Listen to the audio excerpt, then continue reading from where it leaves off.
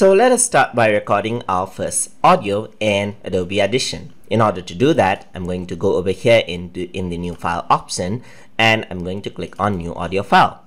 So I'm just going to name the file my first recording, just like this, and I'm going to press OK. And in order to start recording, just press the record button right here. This shortcut for it is Shift Space. So I'm just going to click this, and you can see that the audio record has started.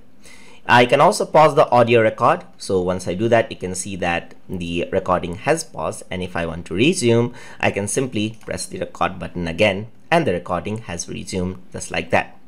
If I want to entirely stop it, I can simply press the stop button right here, and the recording has stopped. In order to play it, I can just press the play button, or I can press space. You can see that the audio record has started. I can also pause the audio. So I press space again to pause the audio, as you can see right here. You can also scrub through, and you can hear bits of audios just like that. If I want to record, let's say, overwrite something, let's say I want to overwrite this part, I can also pause the press the.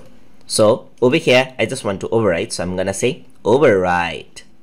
So that part of the audio has been overwritten, as you can see. So I can say overwrite button again, and then press space, and you can see that the audio has been recorded. So that is how you can record audio in the Waveform Editor in Adobe Audition. So hope you guys learned something as always, and as always, please like, comment, share, and subscribe.